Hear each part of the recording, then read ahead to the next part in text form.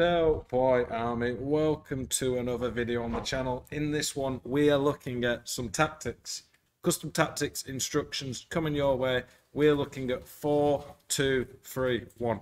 One of the staples of competitive FIFA over the last few years. It is one of the most balanced, consistent tactic formations you can use.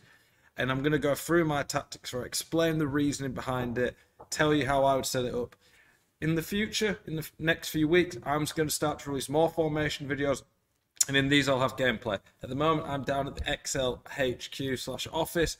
I don't have my video software to edit and go through the gameplay, but in the future I will get lots of gameplay, go over it so you can see that properly and how it works, the tactics. But for this, I'll explain it, how it works, how you should play it in game, and why it is such a good tactic. So, we have the 4-2-3-1. You can see here, it is very well spread out. The 4-2-3-1, the main strengths behind it is that you've got the flat back four, who are really solid. You have the two CDMs acting as a shield, defending deep for you, which is really nice. You can use those two CDMs to link up to the three cams. You've got the LAM, the RAM, and the central cam. So you've got five midfielders who essentially are going to help you keep the ball really well.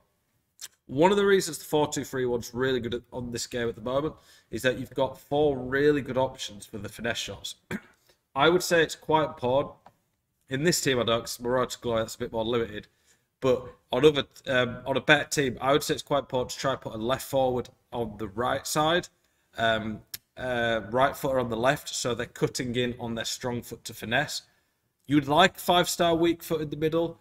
Dybala's obviously not that at all, but for me, he's probably my best attacker, so it's nice having him in the middle. His finesse shot's crazy, it's just not as good when he can't go both ways. But if you have a 5-star weak foot player like Neymar, you're going to have really good finesse shot options outside the box. And then the striker, he's obviously going to get chances at finesse shots. Generally speaking, for this formation, the fullbacks don't need to attack too much. In some formations, you need the width from the fullbacks, but in this, you can put them on stay back. I'll go through my instructions. For the centre-backs, just standard centre-backs, CDMs, in God squads, you'll have CDMs who generally can do a bit of everything, unless it's like a Vieira, who is just the out-and-out best destroyer midfielder. You want at least one of these midfielders, though, who's good on the ball. For me, that's Zelonius. And then, like I said, the cams, there's so many good finesse options you're going to get with these guys. The biggest weakness, I would say, with the 4-2-3-1 is that you're not going to have two strikers to link up with. But on this year's game, I don't think that seems quite essential right now. This could change a bit if the finesse shots get nerfed, which I do think there's a good chance of that. But that might not happen. It could be a while till it happens. But for now, I think the 4-2-3-1 is right up there with the best formations in the game. And I'm going to explain my tactics for it. On my tactic, because of how hard it is to break people down in the box, I'm trying to get lots of people in the box, which basically means that if they get to my box, I'm going to have loads of players there, and if they can get past my defence, then they're going to struggle anyway to get past the keeper. But it's going to be really hard to get past my defence when they're so compact and so deep, because the blocks, the defensive AI are really good on this game. I don't think when you've got the LAM and RAM on come back on defense, which you'll see, you want the width to be too high. You want all the players in the middle with the LAM and RAM kind of protecting the outside, and then your defenders being more narrow. I lower the depth to just protect my box a lot more. The weakness here is that you will have to cover the passing lanes with your CDMs. Make sure you use second man press. Don't give up easy finesse shots, or you will. If you just keep letting people spam finesse shots, you are going to struggle with that. That is probably the main issue with this form of defending you're going to have.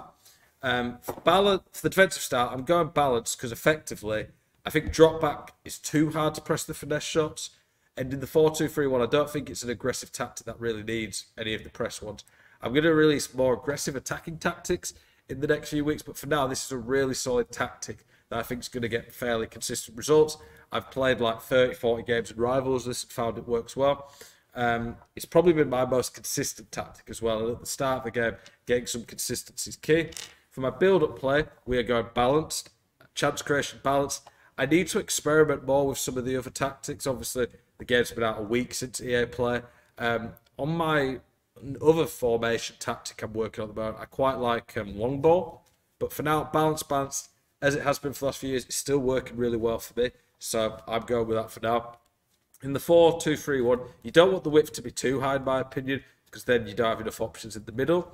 Players in box, right now, when you want more finesse shots, you're going to have it low. You might even put it lower. You might want more chances to hit finesse shots. Corners, free kicks, honestly, it doesn't really matter too much, I don't think. For the instructions, we're going to stay central, stay forward on the striker. A lot of people put getting behind, but I really do think this quite limits your attack if you have a striker on getting behind in the general one. In a counter-attacking formation or a pressing one where you want to win the ball back and instantly go at them, I would say you could put getting behind, but in a general, more balanced tactic, I don't think getting behind works quite as effectively. Simply put, when you put getting behind, it tends to be the only run they make. In mixed attack, you can tell them to get in behind with the L1 trigger to trigger a run, and it allows you just more variety in the attack. I put them on stay forward, so he doesn't waste stamina tracking back, and it at least gives me a focal point. This is one of the things I like on FIFA 22. More players are usable. Having a big target man on stay forward, it's got like Immobile, it's going to allow you to retain possession and get out the press a lot more. For the cam, I've got him on comeback on defense. I've got him on free roam. I like it. It seems to give him a little bit more space. I always used to go stick to position. I find free roam, especially with higher rated attackers who have good movement, works really well this year. Try that out, see what you think. I go comeback on defense on the two outside cams. If there was a cut inside, like left mid, left winger, right winger, I would do that. But for now, this is all we've got. I'd go comeback on defense.